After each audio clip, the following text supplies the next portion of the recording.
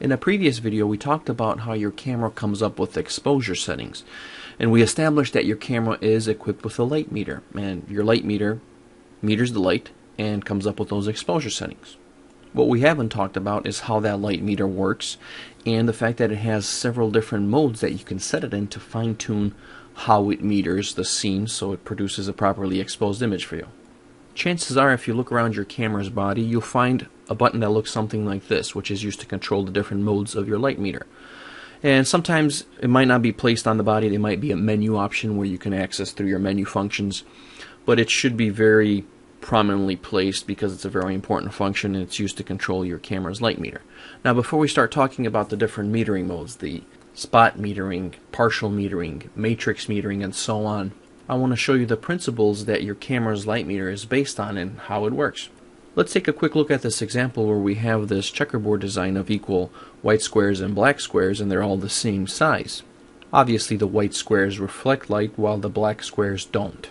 And if we shine a light on this scene, you might think that we'll get 50% of the light reflecting back because we have equal amount of reflective and non-reflective blocks and colors in this scene. But as it turns out, only about 18% of the light gets reflected off this scene here. This principle not only holds true with this checkerboard example, it also turns out that most scenes in the world reflect 18% of the light that is shined on them. So whether you point your camera at a scene like this or a scene like this, you get 18% of the light reflected back. And it's on this principle that your camera's light meter is based on. It assumes that whatever scene you're pointing your camera at is a scene that reflects 18% of the light, and therefore produces exposure settings to create the proper tones and colors for 18% reflective scenes. As I just mentioned, this is true for most scenes in the world, but most doesn't include everything. So there are times when this assumption fails, and because you're pointing your camera at a scene that might reflect more than 18% or less than 18%, and your camera assumes that it's being pointed at something that is reflecting 18%, it doesn't hold true. That's why there's different metering modes on your camera, so you can adjust them for the different scenarios that you might be presented with. So let's take a look at the different metering modes and see how they work and what they do. When cycling through the different metering modes, all they really do is they change the area in the viewfinder that you want to have your light meter evaluate for exposure settings. So for example, on this camera there's several different modes, and these modes are very common to all cameras. We have evaluative metering, partial metering, spot metering, and a center-weighted average metering.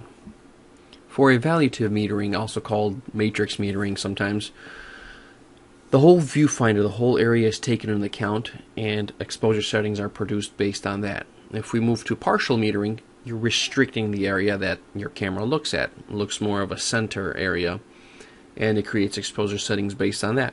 And spot metering is even a smaller area, which is taken into account for exposure settings. And a center-weighted average metering area looks at everything, but it puts emphasis on the center of your viewfinder and creates exposure settings based on that.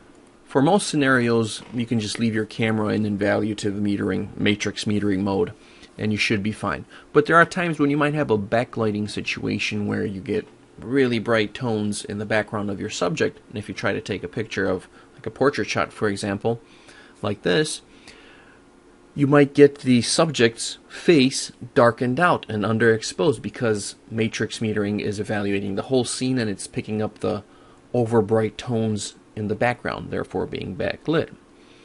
So that's when you want to target your light meter more precisely by using either partial metering or spot metering to expose the area that you want. So if we switch the camera into partial metering, for example, then it'll only be looking at the center part here, which is the face of our subject for this portrait shot, and it evaluates that for exposure settings, and therefore creating the type of exposure that we want for this portrait shot where we have our subject backlit by all the ambient light in the background.